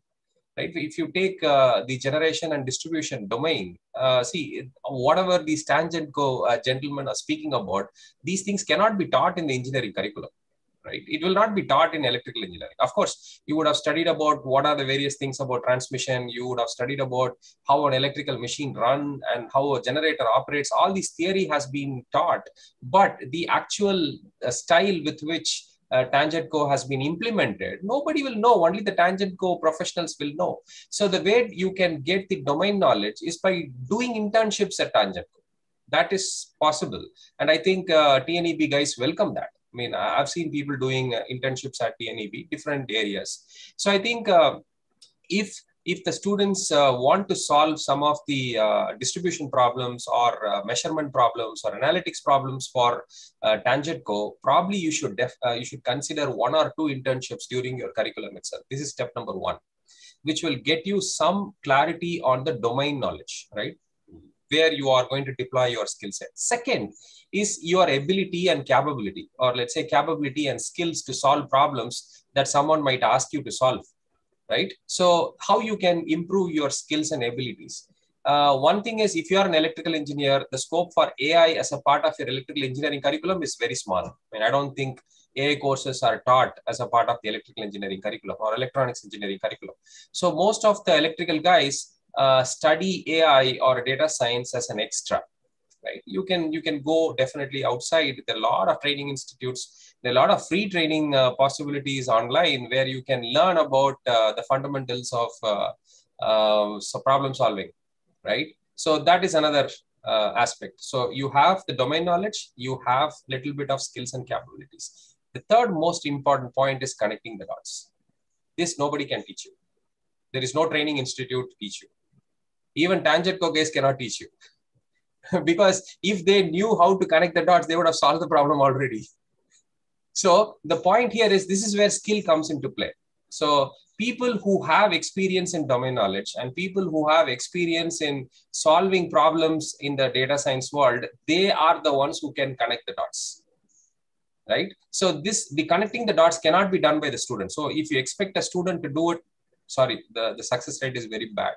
So only seasoned practitioners of AI can solve this problem.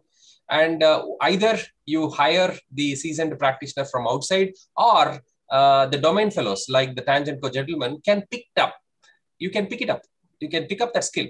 So instead of expecting an outsider to come with the capability, why not you go pick it up as just like a fun exercise, right? It can be done. So if you have the interest to pick up little bit of data analytics skills, little bit. I mean, if you know how to use Excel to solve problems, you're top notch. You're great. You're ready, right? So, but that willingness to go and apply the collected data into some systems, right? One gentleman said, I'm sorry, I don't recall his name immediately. One gentleman said they have tried building models on the data, right? Such capability is what I'm referring to. So, so if you have such capability already, then it is very imperative that you get external students from outside to come and work on the problems and ideas that you have, because you have a day job. You cannot build models. I understand that it's impossible for you to do double duty. But what you can do is you can delegate the work to these interns who have the machine learning and AI skills, but they do not know how to connect the dots. They don't know. If you teach them how to connect the dots, then you will start seeing a lot of productivity from the students. So many of the internships fail for the employer, not on the intern side. For the employer is because the employer is not able to extract the work from the interns. And they expect the interns to solve problems for them. That is never going to work. If the employer knows how to instruct the interns can do a much better job. That's what I've seen in my experience. Right? When I give the instructions explicitly to the interns or a young grad who has joined the company as an employee, if my instructions are clear and I get better outputs from these employees or students, that's what my experience has been. Seldom, it's a very rare scenario where you get a brilliant intern who understands before even you open your mouth, like Google, right? You just type the first 2-3 characters, then it will start predicting, right? So that in real life, it is not really happening. So what I'm saying is, from the student side, please show interest in understanding the domain knowledge.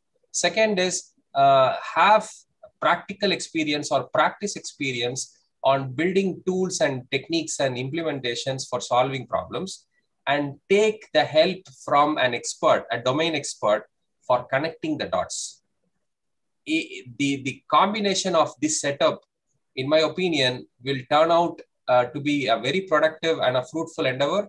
And I'm sure TangentCo might solve many problems in the near to far future timeframe. So that would be my take. Thank you. Thanks, Bala. Yes, sir. So it was a greater insight of such connecting dots. So the main issue is that you are linking with HRD as well. So the human resource value is very much important in connecting such dots, because any organization need to have a rich experience of HRD, where the government services are lagging behind, where they lose a lot of things. So like the problem is being identified the people, so where they can bridge it, so the individual cannot play double roles, as he said. So the data is accumulated, and we also work for such intelligence. Those technologies which has come up all because of those engineers work day and night in bringing about the changes. Hats off to those engineers who have come up with such a wonderful enlightenment to the world. So that is one part. And coming to the second part, the interns who come here, so they have a vast knowledge of everything, and they want to round about the area for 1 month and go away with a certificate. That is the part they look at, and if there is any assignment given to them, they say that, sir, it is not my problem, it's your problem, you need to solve it, so we can't help you out. So I don't have such knowledge to explore and provide a solution. But a good HRD can make sure that these two guys can be interlinked and come up with a solution where the larger part of the society has a problem, and that problem is coming with a solution. Means this engineering would be like, say, it is an integrated solution. So that's what one point I can make here, Balabhagan. Yes, If, let's say if some of your TangentCo colleagues, right, have interest in learning data science, right, I can come and teach them if you want. Very great, sir. So we can privately come here. So even we are talking privately here. So we do not know how the restrictions. So we are more interested in learning that. We doctorates. We three people have done doctorates, and we just work in a different area where the actual research cannot be implemented. So that's where there is a restriction, because there is a hierarchical chart in government organization where the ladder cannot be overruled. So that is the drawback of any organization that cannot be discussed here. But the engineering technology, so where we are connected, IET or IEI or IEEE or iGen, so we just have a larger part of the connectivity where we can give exploring our thought process, bringing us a solution. That's where we can work on. So as timing is running up, so Claudine sir, so would there be any timing? Yes. 1 minute. Yes, actually, Sudarshan sir mentioned only TangentCo only. Actually, I am talking about the entire world facing this problem, not only TangentCo. This is not only the problem faced by only TangentCo. Sir, I have one lifetime, sir. I have yes, that's why I want only one lifetime, sir. No. So we have provided, because in 1985 itself for entire country we have provided supply. Means they have a mindset that the TangentCo is the biggest organization doing grateful things. So that's what Tamil Nadu is only the best in the electricity board of the India, sir. Actually, Tamil Nadu is the first state has to come to 230 kV lines in 1965. So it's 1964 state to dispatch center. I have a lot of data, sir. I suppose I want to. Yeah, we can discuss offline, sir. We can discuss maybe. Yes, sir. Thank you. Yes, Sendil sir. So thank you. So like we are about to get into the insight of the students, so who have raised up their queries. So starting from Sudarshan sir, so like we have a question. So from Riaz Ahmad Kashi Cummins India Limited. So he has queried on use of AI for energy conservation. So your thought process on it, sir. So yeah, see, it's very simple. I mean, if we reduce the wastage, right? Whatever you save by reducing the wastage, that is conservation, right? That's so. My point is, as Jagan was mentioning, right? I mean, there used to be a time when he gets scolded for not turning off the fan. Now people don't really care about letting the juice leak everywhere, right? But as long as we conserve energy by means, what I mean by that is, as long as we don't waste energy by optimizing the utilization of the available energy, then that's inherent conservation. So if the question was about how do you store energy, it's a different discussion altogether. But conservation through AI can be seen as an optimization problem. So you have the source and you have the consumption, but how do you optimize? How do you do maximum power transfer, or how do you maximize power utilization without wastage? That is a standard AI problem or a standard mathematical problem to solve. And there are a lot of work available around optimization of processes. So that would be my answer, sir. Very great, sir. So going forward. So, Srijit sir, so what is the main role of artificial intelligence in electrical and electronics engineering by a student named S. Annamalai from KCG College of Engineering? So, your one-word answer or one-line answer, sir.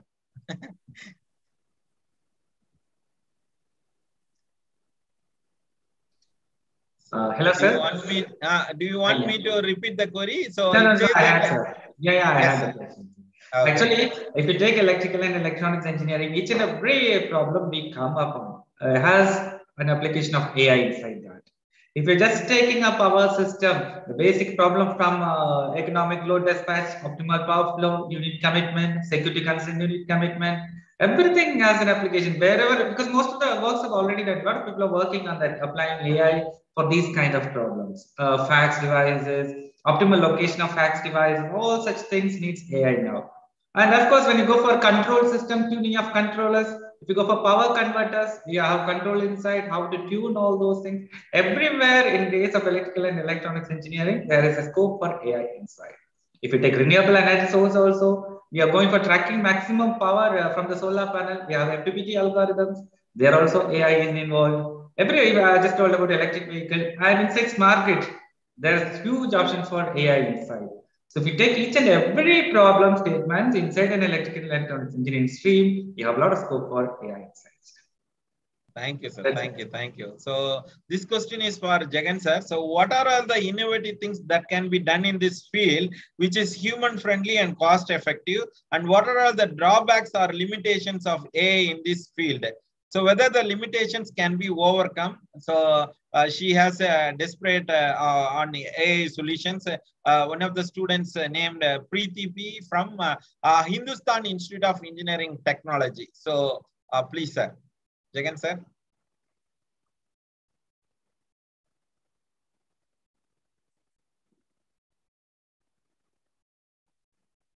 So I think Jagan, sir. Okay, so human friendly and cost effective. I can make sure that whichever is cost effective means, so the technology is always there. So we need to blend it according to the need. When we say that we need all sort of IoT sensors integrated to a waste management, in a, like always Sudarshan sir used to say that example. So like all the sensors were integrated in a dustbin, and end of the day, nothing was working. So a camera was working, an instantaneous effect where the guy who is transporting that waste, he takes a photograph with a GPS on, means it's the simplest solution that we can give back to the society. So that is the intelligence we can integrate. It's not that we always need to integrate with clumsy solutions with all such technologies. So thank you.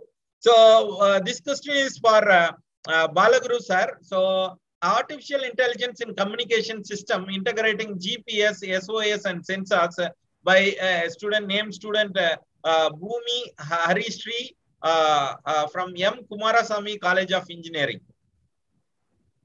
Yeah, actually, I said there are two types of technology.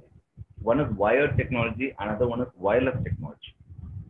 So as you know, wireless technology is your, everybody knows that, even a Bluetooth, IR, Zigbee, now LoRa technology, VSAT, RF, everything, now GPRS, everything there. And apart from that, the economical thing is, particularly Tangentco is concerned, any STB, not only Tangentco, any STU, the optical power ground wire network. So we have 110 kV network, 230 kV. So using this wired communication, that is the best solution and the economical thing actually.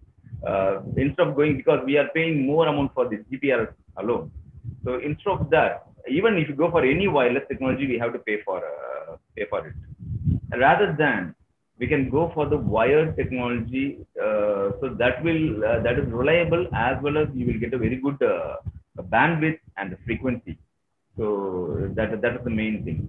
So these are all the things here in communication. And one more thing I want to point out here, when particularly the opportunities, see, renewable energy is not only the platform for electrical. That's what I want to point out here. when you say electrical always not like an electrical. See, there are, when you say conservation of energy, you can store chemical energy, mechanical energy, a lot of energies you can store. Instead of, say, if you're going for a biomass, instead of going converting to your electrical, rather than you can use that gas for cooking cylinders also. So this was one part of conservation we can do. And moreover, the opportunity is also the renewable energy is not only for the electrical. You see, a lot of mechanical energies are there in wind power plants, so the manufacturing industry, and chemical industries for the batteries, and for this civil engineering, green building, as you know, and your IT and the communication for the internet technology. So everything is there for it's a platform for all discipline, all areas. We have this platform for all engineers. So students have a wide opportunity in all the areas, not only the electrical, in all engineering we have that. So thank you so much, sir. So it's available everywhere. So that makes sense. And now we have a question for Sendil, sir. So what are all the ways artificial intelligence can be used to monitor the battery as well as load dispatch center in common? So a faculty named Dr. S. Joseph Jagavar from Arunachala College of Engineering for Women. So he has queried, so your insight on how the AI can be used for monitoring. So we can put it in general, your one word or one line answer, sir.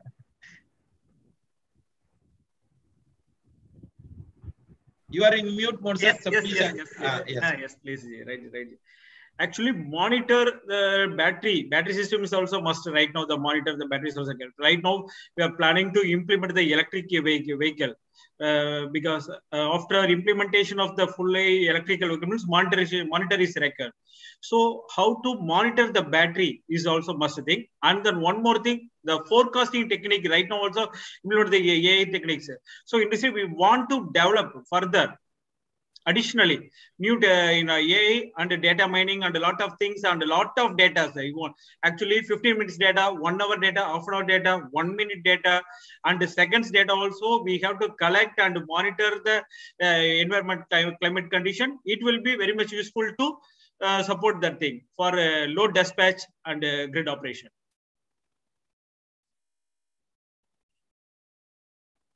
Balamurgan?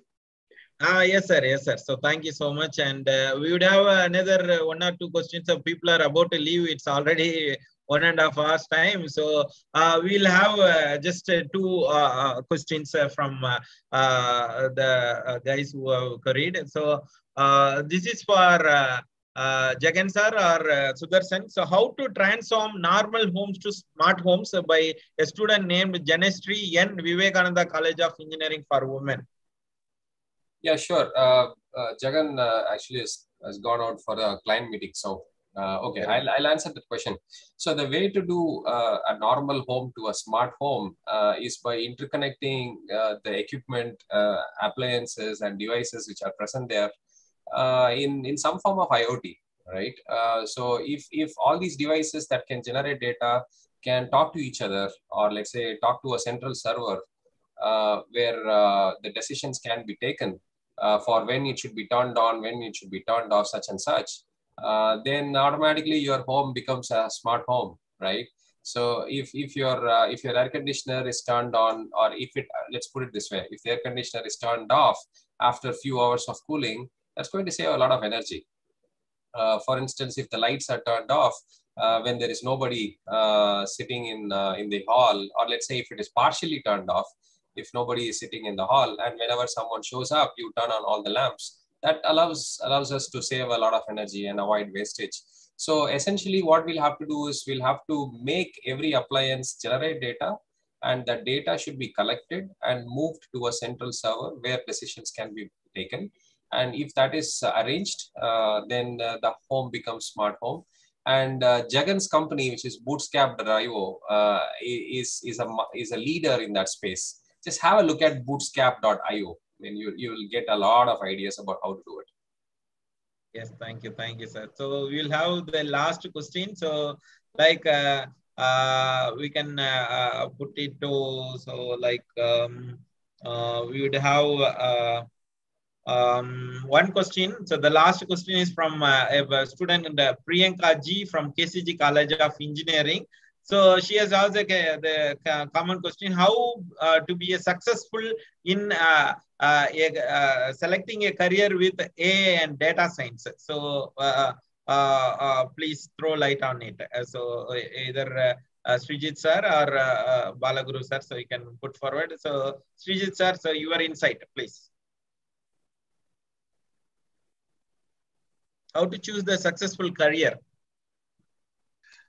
Sir, I am out of words for this one because I'm just in research field, okay? So I'm not going much into this question.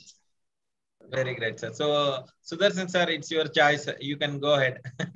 Yeah, sure. So can you repeat the question one more time? No, how to have a successful career in AI and data science. So sure, that's okay. The question will have a counter question. You'll have to define what is the meaning of success here. So if success is defined by the amount of money that you make, the answer is different. And if the success is defined by what is the type of problem you solve, then the answer is going to be different. So I will take the second one. I don't care about the money part. So let's say if you get a kick out of solving problems, or you get excited about solving problems, and let's say 1 year down the line, if you look back and see that you have solved several problems, then you are automatically happy about what you have been doing so far. So the success criteria is the measure of how many problems or what are the variety of problems that you can solve or you have solved already, right? So that is a success criteria. So see, data scientist is a role not given by the title. You don't become a data scientist if you are given a job title as data scientist. You become a data scientist when you have the ability to translate a real life problem into a data science problem, and followed by solving the data science problem using techniques that are available in machine learning and deep learning and AI kind of suites. Then you can call yourself a data scientist. That is the only time you become a data scientist. So you are not a data scientist by title, whereas you are a data scientist by deliverance.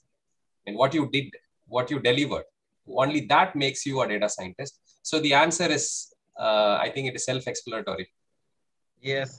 So the question continues with another student. So a student, Tanmay Pati from SRM Institute of Science and Technology. So the question is, how fast is AI dominating the humans in core field, and will it have any negative impact on upcoming technology? With this, we can close. So because we started with artificial intelligence, whether it is helpful to human being or it is a menace to the society. So that's what been coined here. So we can put forward with your thought process, please. Mine? Yeah. Okay, sure. Okay, see, AI being a friend or a foe is dependent on how you are going to consume it. So far, AI does not have the capability to become a foe. I mean, foe means enemy. Okay.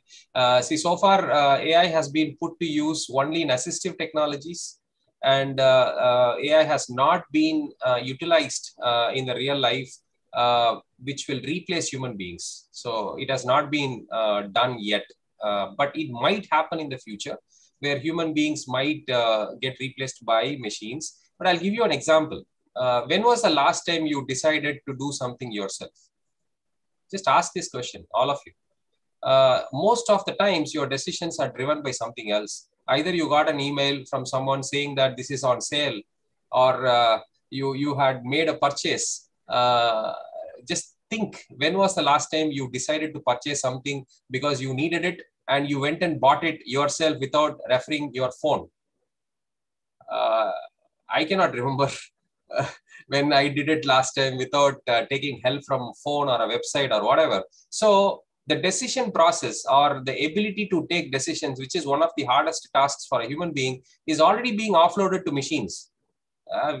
If we are ignorant of it, then we cannot do much.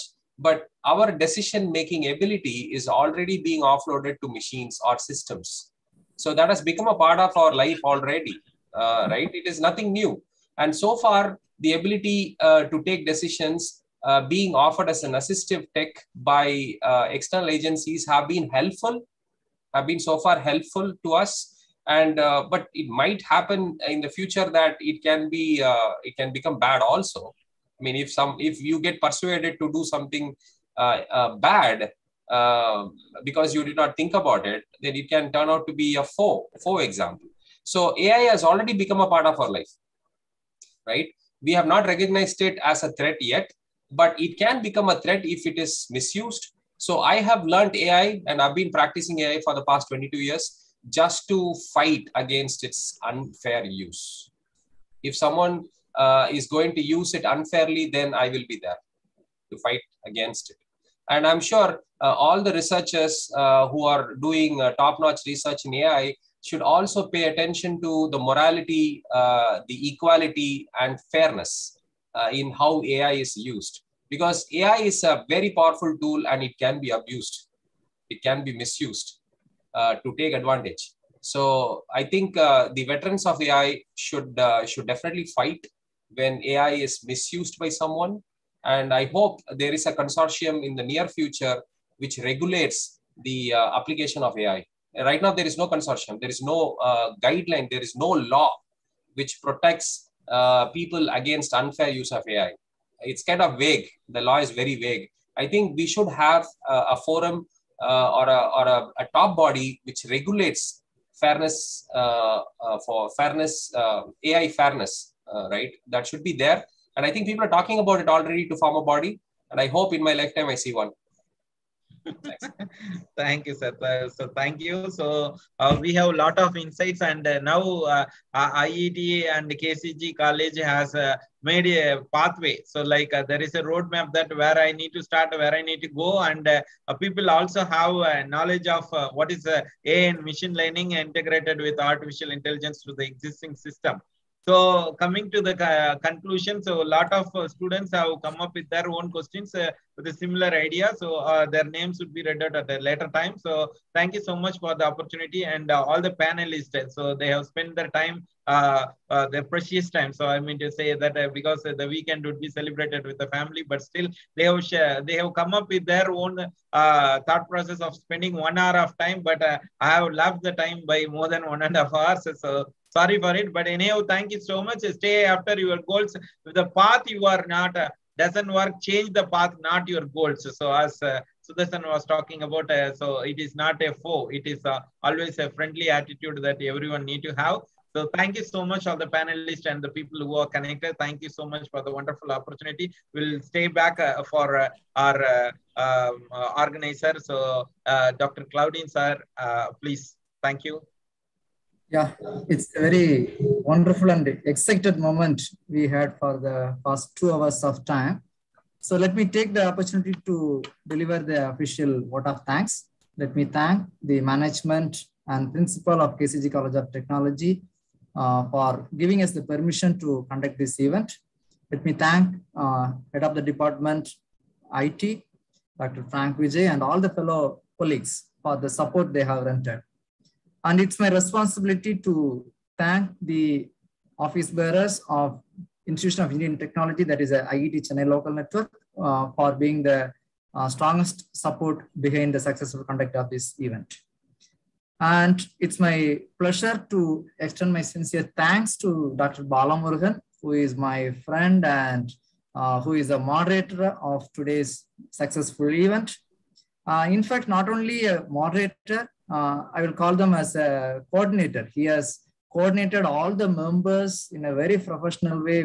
He has created a WhatsApp group and connected, and we shared all the information in a group, and professionally we were connected to bring out a successful outcome of this event. Yeah, thank you, Bala Murugan sir. And let me thank Mr. Jagan. Really, I was inspired by his profile, and he's doing a lot of things to the society, and especially he gave a very motivational inspiration to the young students, those who can come out with their own startup. So I thank him. My sincere thanks to Dr. Srijit for sharing his insights as an academician what academic people can contribute towards the AI in terms of the implementation part in the core engineering domain.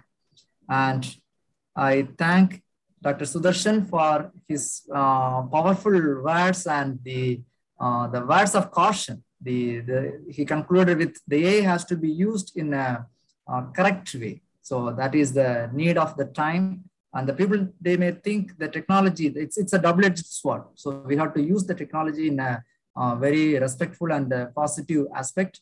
Sudarshan sir, thank you very much.